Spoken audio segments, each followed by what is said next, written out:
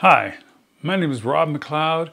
I'm the director of the undergraduate program here in the Biomedical Engineering Department, and my job is to give you just a quick introduction into some materials, basic information, and then a set of videos that are going to help you organize your transfer. So the target audience here are transfer students, students considering moving to the University of Utah out of an existing program or maybe after an associate's degree. And I want to open by saying that that's a very possible and not always easy, but straightforward, more or less straightforward thing to do. Each one of you will need a customized program. It's hard to give generalities about exactly which courses and what you're going to need to make up, but we will for sure create a customized program that will help you find your way into this amazing major that I want to tell you just a little bit about. So, as a bit of background on the department, we were founded a long time ago, one of the very first departments of then bioengineering, now biomedical engineering in the country, founded in 1972. So we've been here for a long time. And the undergrad program is a lot newer. That didn't happen until, well, it's now getting on also pretty close to 20 years ago. In 2003, we created an undergraduate program and have evolved it ever since then, constantly adapting to the needs of our students primarily, certainly with an eye to the kind of jobs that are available for biomedical engineers, for graduates with this degree, and also the future career path in the directions of, let's say, medicine or law or a graduate degree in some related field. So we try very much to take into account a broad set of goals that you have individually and that you will hopefully focus down on throughout the course of the program. A big goal of the program is to help you not just graduate, but help you move from graduation into the next step of your career in as efficient, effective, and successful a way as possible. So the program, like I say, has been running since 2003. We've grown over that time to a group of 23 what we call core faculty. So these are tenure track faculty, many of them with tenure already, across a wide range of experience and ages, and they're all dedicated to a balance of teaching and research. And you'll see many of them in the classroom, and you'll certainly be able to interact with many of them in a research setting as well, because undergrads in our program perform research, and they do it in the real research world of either an academic lab or in some cases in an industrial setting. So you'll get to know a lot of these faculty over the course of your program.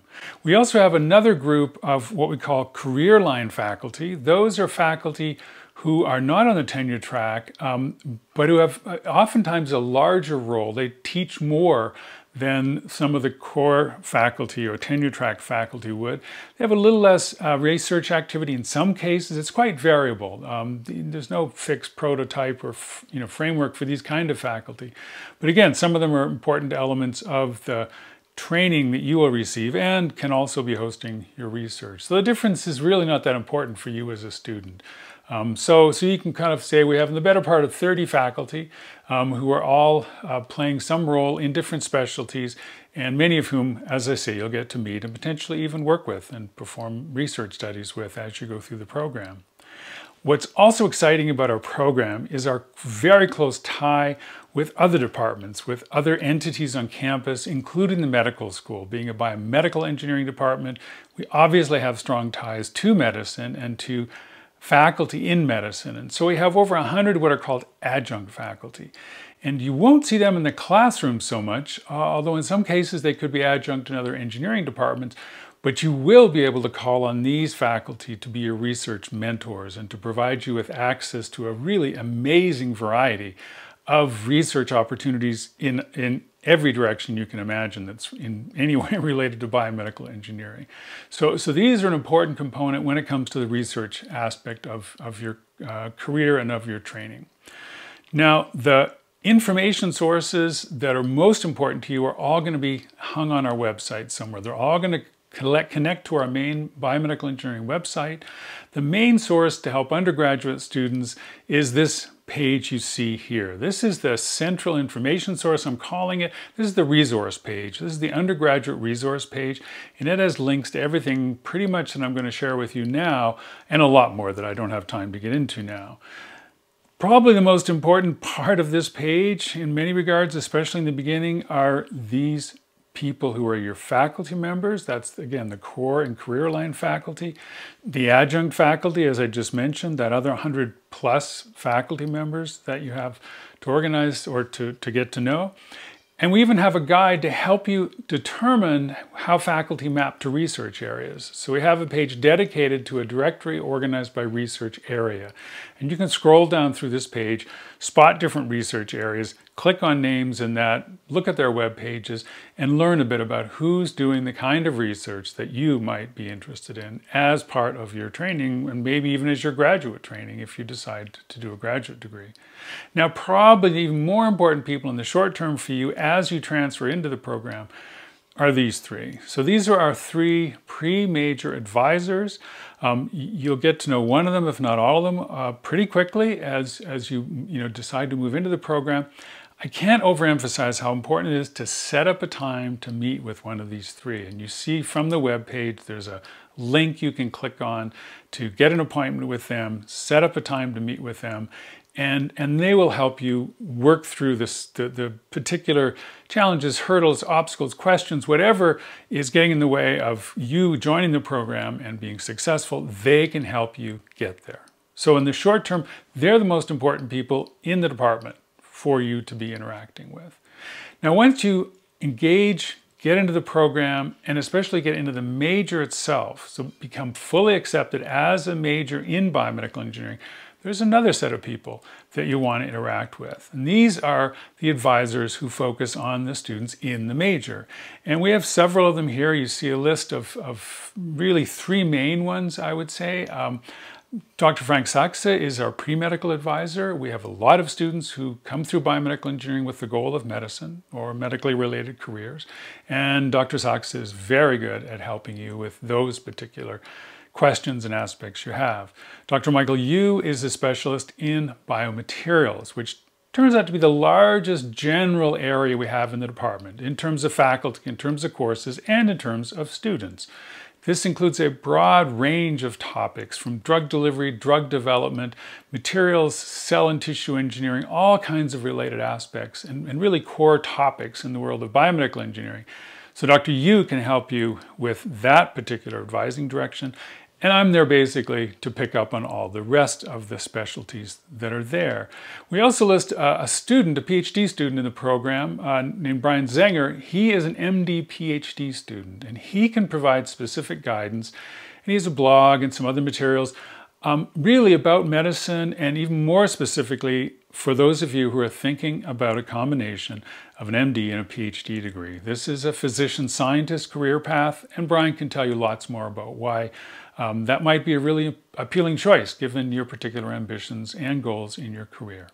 And then finally, Dr. Christensen. Doug Christensen, he is the head of what we have as a minor program. So some students decide that they would prefer to major in another, let's say, core or typical area of engineering, but want to see the application of that direction, let's say electrical engineering, as it applies to biomedical applications, biomedical implementations, let's say, of, in this case, electrical devices or electrically engineering-driven approaches. And so anyone with the same level of academic goals and academic levels of excellence can major in another department in the College of Engineering and minor in the biomedical engineering department, just again to give you that access. So these are the key people that you'll want to get to know over time. The three pre-major advisors, your initial point of contact, really do reach out to them. They will help you with all the details. And then as you get into the major, you'll expand your scope. And then if you expand your scope more through the classes, through the research experience, you'll get to know more and more of our faculty. And I really encourage you to get to know the faculty. They can be your mentors, they can provide you with information, they can be your champions, they can help promote you, they can help write letters of support for you for scholarships or when you apply to the next program that you might want to get into. They often know about job opportunities that exist. So get to know the faculty. They are your best support team and they're there to help you. Finally, what's next? So this is just an introduction. There are a number of videos lined up for you here to go through. we've made these are somewhat general videos that apply to orientation as much as they do to transfer students. So go through them and see which elements really help you and matter most to you.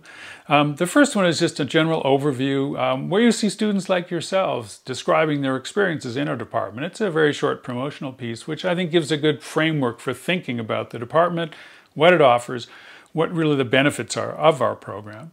Then we go into 3 videos that really describe some of the nuts and bolts, some of the materials you'll need to know to set up an appointment, to prepare your course list, the things you've already done, all that information, and then work through in detail what your program of study will become. This really is an important initial goal, is to work out a program of study. When do you need to fit in certain courses? When can you get into certain courses?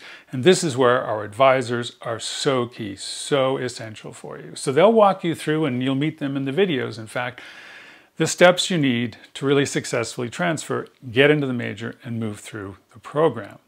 Then finally, I've included a couple of videos to give you a little bit of an idea of what is a biomedical engineer, what is it that we do as biomedical engineers, and another one just more generally, but what is an engineer? What do engineers do, and how do we ensure our success as engineers, and how do you improve your chances of success as an engineering student? So there's a list of bits of advice, things to keep in mind as you go into the program. So with that package, I hope you'll find all the information you need, but if not, just reach out and talk to us. We're a very accessible department. All our advisors are actually instructors as well as being advisors. They know the program well. They have an incredible depth of experience in helping students like you make your way into the program and in being successful. I wish you the very best of luck in making your way to the program. I want to extend once again my welcome to each of you. I think you'll find this is one of the most rewarding directions you can possibly go in engineering. It will be demanding, but it will be incredibly rewarding, and you'll find a success that I don't think you'll find in many other disciplines, where we take all that engineering and all that math, physics, chemistry, the basics you learn out of STEM, and we apply it to living systems. And what could be more exciting than that? Again, best of luck, and I look forward to meeting you all as the opportunity presents itself.